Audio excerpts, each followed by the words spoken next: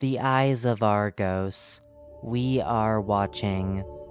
You have been summoned because I consider you worthy of receiving the greatest of honors and penances. I have not called upon our best warriors, nor our most skilled fighters. The ones here present are those who best understand duty, sacrifice, and mercy. Rejoice, for I have chosen you to be part of the next step towards justice. Before you lies the fruits of your own hunts. Those of you who wish to may take the next step and commune with this new instrument that I have forged for you. Today, we will bring retribution. Instrument number 80, Retributors. Instrument classification, sin level, none. Availability, scarce. Versatility, low. Description: Retributors are spiritual devices used only within the eyes of Argos as both weapons for defense and tools for dealing justice. The device differs from traditional projectile-based weapons in the sense that they harm both the spirit of their users and the flesh of their target. For example, should one use a retributor to shoot another individual in the leg, their own leg will feel the pain of that impact, albeit to a slightly lesser extent. Image caption: the coat of an Argos member sporting a newly summoned retributor.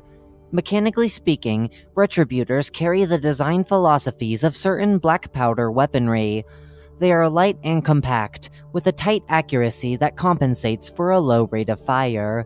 The damage which a retributor is capable of dealing depends on the constitutional strength of their operator. A weaker-willed man will not strike as powerfully. Retributors blur the definition between the living and the dead, somehow holding a physical form and being intangible in nature. To first use a retributor, one must quote-unquote summon one via their own willpower, a feat which can prove difficult to those unaccustomed to their ways. The weapons don't need to be repaired or maintained, and their physical form is directly sustained by the soul of their user, which, accordingly, means that the weapon can be a great burden on the spiritual stability of the ones who wield it. History and usage. Quote, I saw the man channel his spirit and conjure it via flame. I couldn't tell what kind of threat I was facing, but I knew that it would be king amidst the Backrooms. End quote. A wanderer describing a first-hand encounter against a retributor. Argos initially brought the retributors to the higher ranks of the eyes in hopes of redefining the way in which we promulgate our justice. Since their introduction, the instruments have been passed down to most higher-ranking watchers and a few worthy initiates. Once a watcher is bestowed with a retributor, they form an inexorable bond, although they can be taken away from anyone at the Council's discretion in exceptional cases. The method in which Argos conjured the devices into being remains unknown. All we truly know is that it is his will that allows them to be in our possession.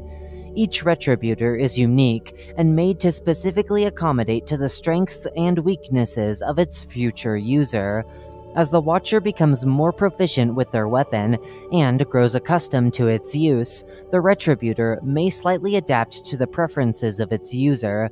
This eventually leads to a point of equilibrium where both being and retributor are in perfect synchronization.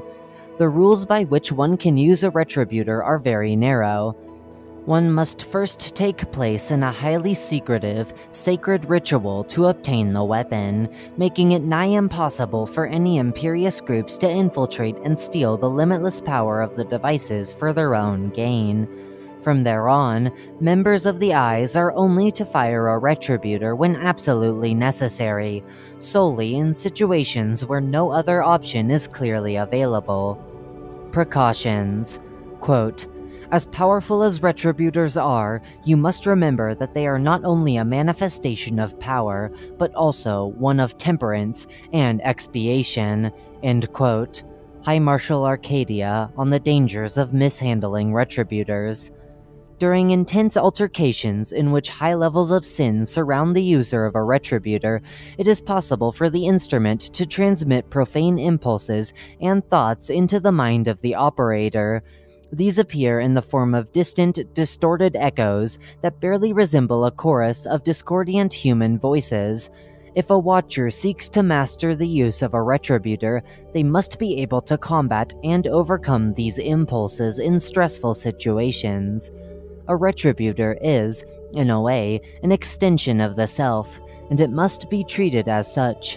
Damage dealt to the weapon can also be reflected on the spiritual aspect of its user, though said situations are unlikely to occur, as, in the words of Argos, the instrument is considered of, quote, the strongest material humankind is capable of producing, end quote.